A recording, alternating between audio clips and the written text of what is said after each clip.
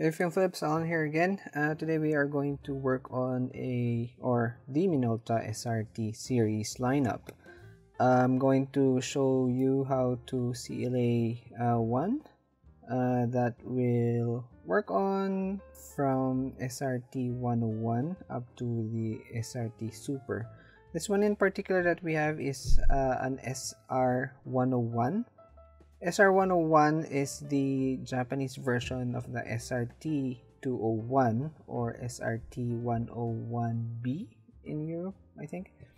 But this one is the SR101. I think this came directly from Japan. We are going to service this CLA.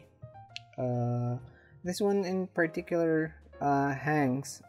The mirror stays up from time to time, so if you have a problem with that, I'm going to show you how to CLA that as well. Also, I'm going to upgrade this. I'm not sure if you can see it, but we are going to upgrade this to a split focus screen, because right now it's just microprism. Also, I've tested this body, and the meter is not working, so we're going to try to check to see if maybe we can fix that as well.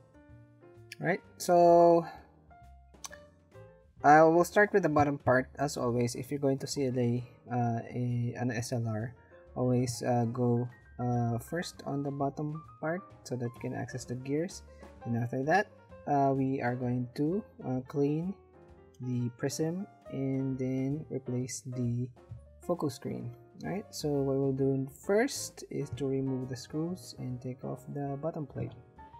Alright, so once you've removed the bottom plate, the only thing you need to do is to clean this portion if your mirror hangs. Most probably that's the problem here. So I'm gonna put some alcohol. What I'm using is 99% isopropyl alcohol. That's the only thing you need to clean. Alright, and then you can put some lube as well. Just a drop.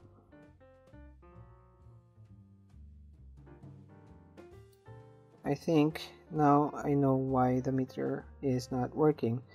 The wire on the battery terminal is not soldered here. So I'm just gonna solder this, cover up the bottom plate, and then we'll work on the top. Alright, so now we'll work on the top portion or the top plate. First thing we need to do is to remove the rewind knob. Alright, pull that, open it, find something to wedge the rewind fork here.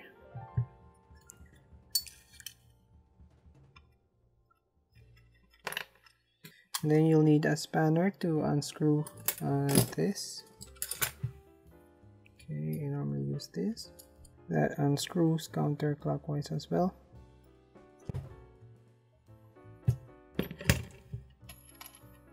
Then next, we need to unscrew this decorative retaining screw as well.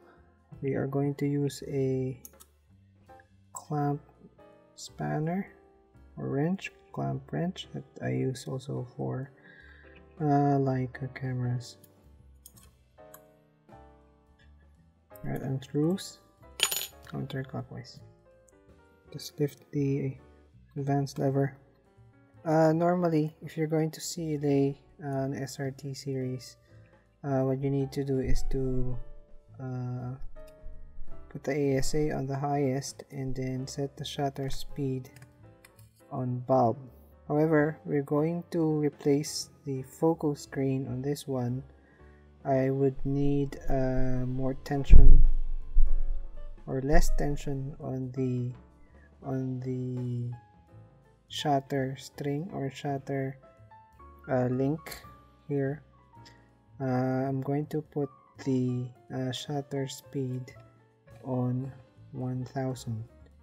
Alright, later I will show you why that I'll position this on 1/1000. Let's just unscrew it.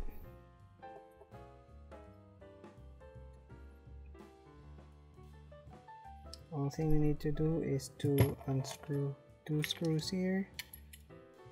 That's 3. Okay, so we are going to unscrew the 3 cross. Alright, so last thing we need to do is to take out this alignment screw. There's a decorative plate here. Normally you can just pry it out with a sharp tool, but sometimes it scratches up that plate because that is actually just made of aluminum. So what I do is I use these pliers. This is the screw that you can use if the head is already stripped. The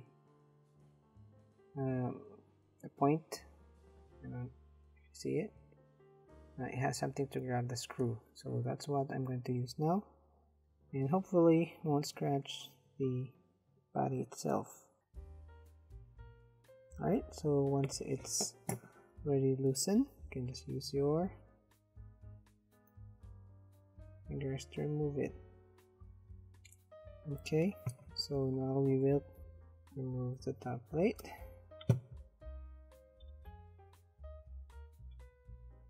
Right, nice. That's a real brass. So what I do after that is I put a tape here so that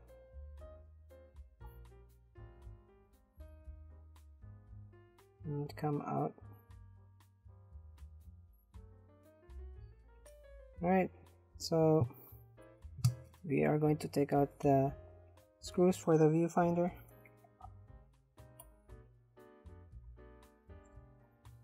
And simply lift this up. Okay, so you can clean that later. Okay, so next thing you need to do is to take out the retainer for the prism so that we can gain access on the focus screen after we lift it up the prism. By the way, the CLC that you see here stands for contrast light compensation. What that means is that this camera or the series, SRT series, can still give you an accurate metering even if you're in a high contrast lighting scenario. What they did is, instead of just using one meter cell or photocell, what they used is 2 meter cells here. The trick that they did is actually they also placed another meter cell on the bottom part of the prism. However, this cell here or meter cell here on the bottom part is twice as sensitive as the first one. So this is actually a stop more sensitive than the first one, and when the light comes in, it averages the light that it's getting, so that even if you're in a high contrast lighting, you won't have overexposed, or if you're in a low contrast, you won't get underexposed. So that's how they did it. Okay, so if you're going to just CLA it, you just need to take this out. Okay, and then take out the prism retainer. So if you're just going to CLA this the prism, you can just pull this out and then use a blower like so, and then just like that you're good to go. And then maybe also clean the prism and then place it back. But since we're going to work on replacing the focus screen on this one, I'm going to unsolder this so that I won't scratch it. Just gonna take out the 2 wires. Now it's actually 3. Okay, and then let's place here our prism. Alright, so now the prism is out, the next thing we need to do is take out this cover plate. Now, I said a while ago that we need to set this on 1/1000. The reason for that is that there is a guide here. Here. This one is the one giving tension on the shutter cable. It goes around here, going here. So if I set that to bulb mode, you'll see here. Okay, see that? If the spring is here and the guide is already here, once we remove the mirror top portion or mirror box top portion, that might pull the entire thread that's going on the shutter now. So that's why I'm going to set it on 1/1000, right, so that I can lose that tension. Okay, and then you're going to take out 3 screws. This one, here, and here, and then we're going to lift this mirror top portion.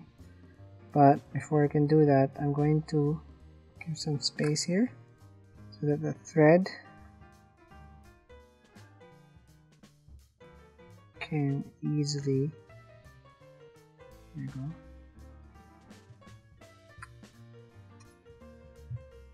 be taken out once we remove the screw.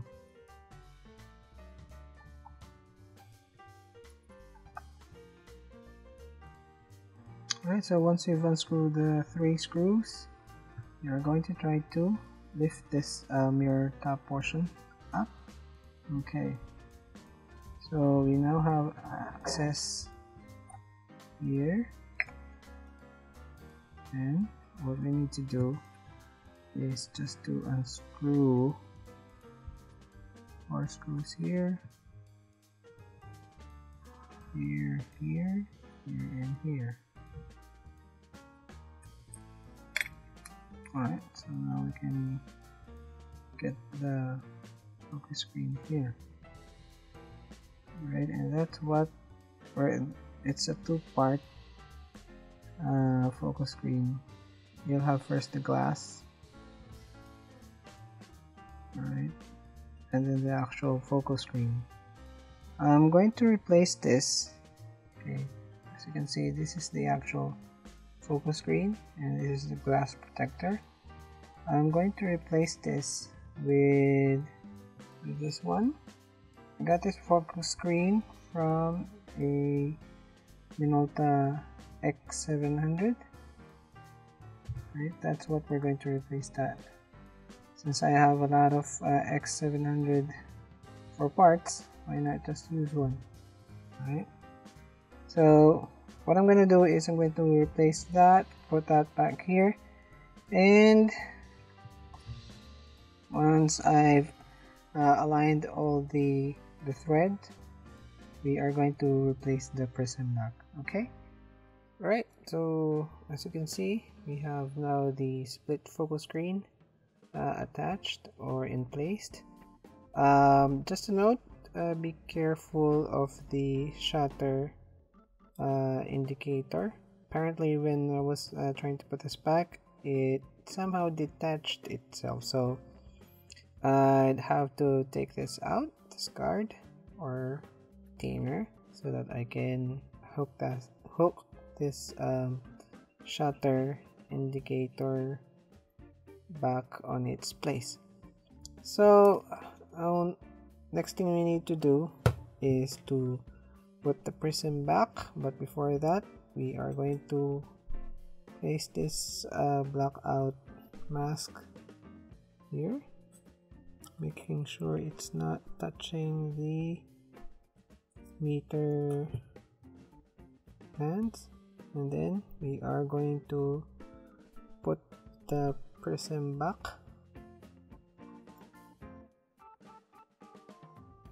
Okay, we are going to put this retainer here.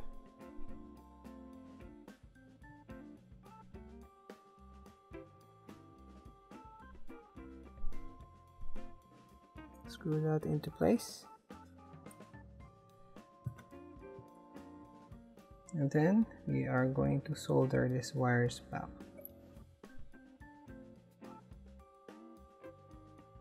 Alright, so after we've soldered the wires and somewhat managed it, we are going to put back the viewfinder.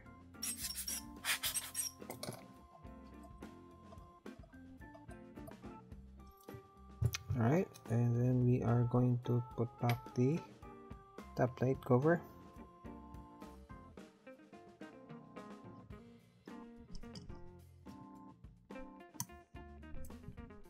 And we're going to put the screws to secure the plate. Then we are going to remove this tape. Okay, and then we are going to put this retainer, secure it with a spanner. And then the rewind knob.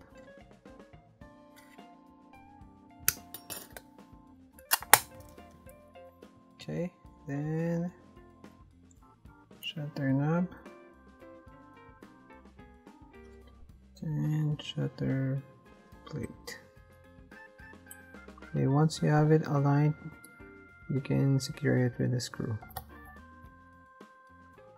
Last thing we need to do, well, not yet.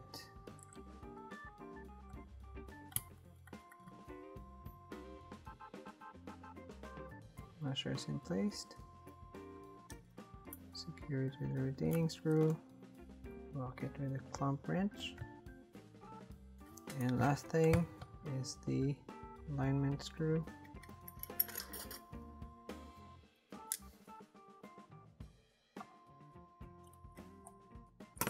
That's tight enough. Alright, so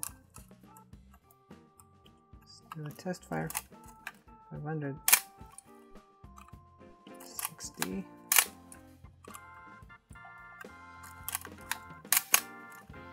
and 1 second.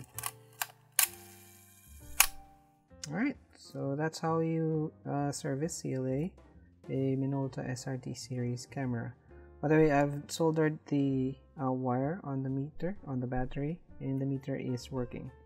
I guess one thing I can still do with this is to put in a drop down voltage diode so that it can take 1.5 and convert it to 1.3 volts. This camera will stay here in our workshop. This is going to be a test camera for the lenses that I'm going to service, and also maybe do a test roll for this one.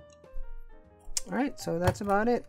If you find this episode useful, just click on the like button, and if you're new to this channel, hit the subscribe button. We do this every week. Alright, Alan here again, and you have a good one.